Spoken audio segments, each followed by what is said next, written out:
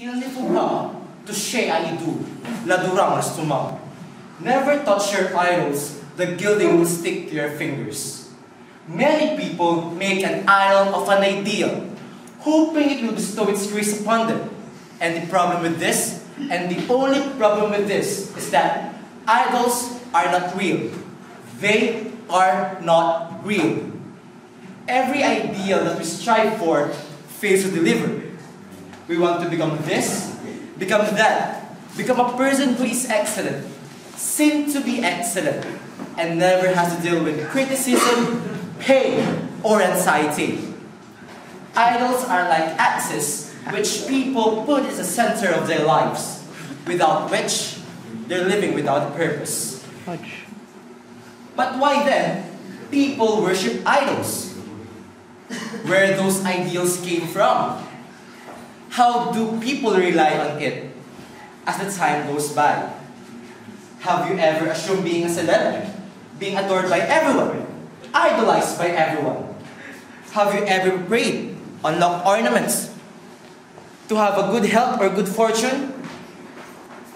I'm not only here to ask questions, because to ask questions is to expect an answer. Looking back, idols are worshipped by people. And according to Barbara Henderson in her essay, Why Do People Worship Idols? Why? Idols do not see your sin. Idols do not hear your sin. Idols have no authority to require you that you turn from your sin.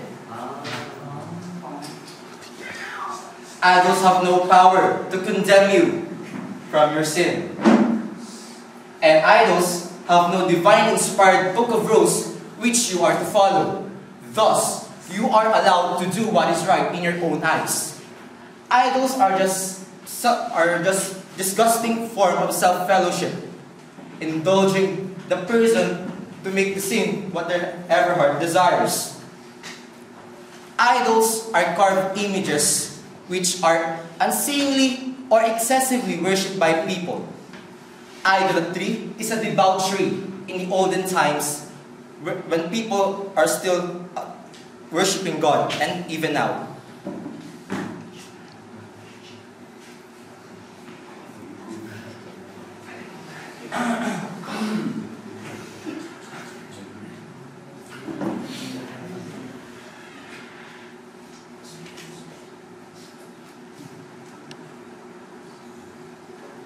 But why then we worship idols? Why then we have this term idols? Well, before answering that question, I remembered something. What? In the time of Moses, when people's forbearance runs out of waiting Moses to go down, they asked his brother Aaron to make an idol. That's what we call the golden calf, which made God fury. But thanks to Moses, God's rage subsided.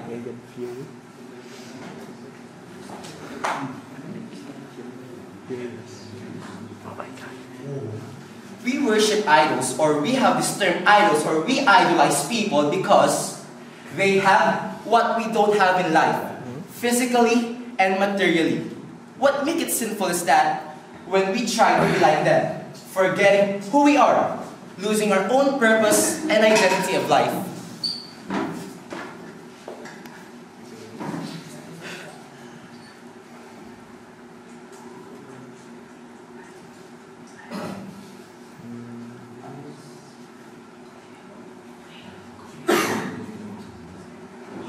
Okay.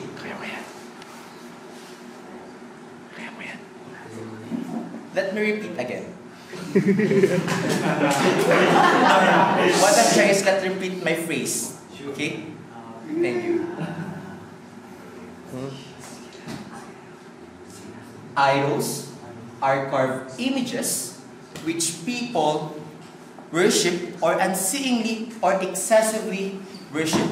And we know that idolatry is a sin. But do we sin also when we idolize someone? Like the celebrities, the Hollywood stars. See. Well, idols from the past that are not moving today can move. They can dance, they can sing, they can act, they can talk, they can walk, they can run. Simply because they are humans like us. They can do whatever we can do. But then again, why is it a sin? It is because as we idolize them, we are trying to be like them. We are trying to be one of them. That sometimes we forget who we are. Sometimes we change our very selves just to become that person.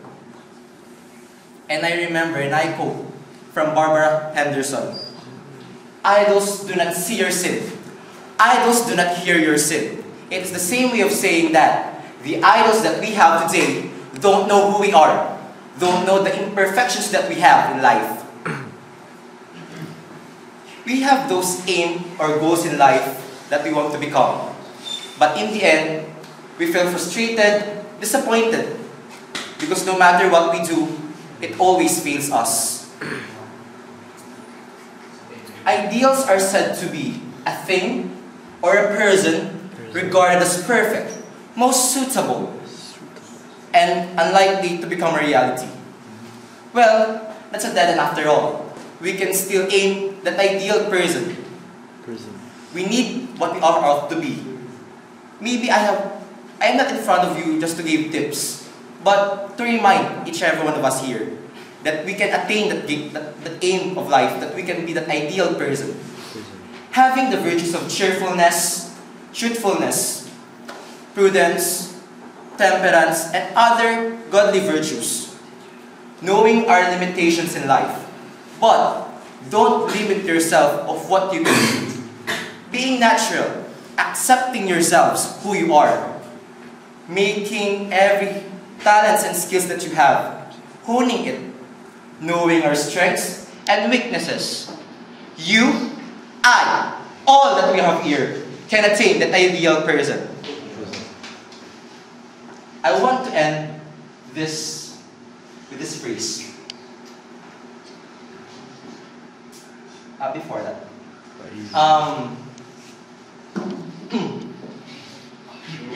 idols and ideals are completely different. Idols do not strive for the better. It makes us prisoners of ourselves. Not like ideals. Ideals strive for better. It makes us think outside the box. It brings out the beauty within us and let us shine like the sun. And of course, perfection is our call. Perfection is the gift of God. Because we are created in His image and likeness. Though sin ruin our perfection, but in our final end, with God, we will be perfect. I would like to end with this phrase. But if you seek peace, you will never find it. If you seek happiness, it will always elude you. If you seek freedom, you will be forever stuck in the chains of seeking. If you seek confidence, you will always be insecure. If you seek insight, you will always be shallow. If you seek originality, you will always be stale. Good afternoon to you and a good day ahead.